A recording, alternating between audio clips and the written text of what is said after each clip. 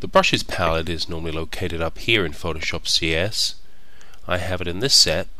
If you are unable to see it, you just simply go to Window, Brushes.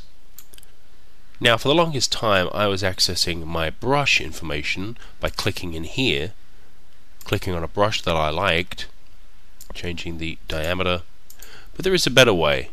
That's by going to the Brushes palette. You have everything here that's in this area, but you have so much more. And what's also very useful is this preview window. I can change the tip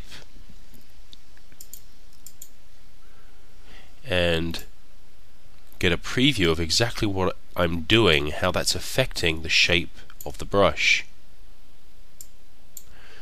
Now, furthermore, you can move into these other tabs, and by maneuvering the sliders here, create some very creative and interesting custom brushes. Even texture you can add by clicking on one of these. So as you can imagine, there are literally millions of different combinations that you can come up with. You can even load different patterns. There are many that ship with Photoshop, or your own custom patterns. I really like this noise down here.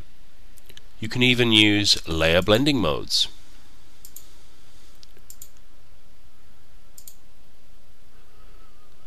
Once you have a brush created that you like, go to this little tab and save it as a new brush preset.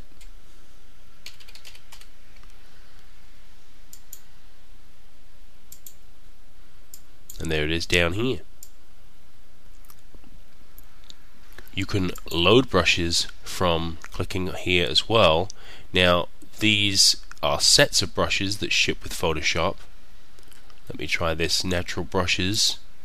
What it's asking here is, do I want to replace the set with the natural brushes set, or do I want to add it on? I'll add it on. And that's what it did. It added it on the bottom here.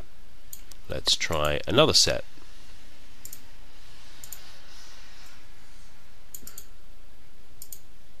So as you can see, you could spend quite a few hours just in this palette creating your own custom brushes.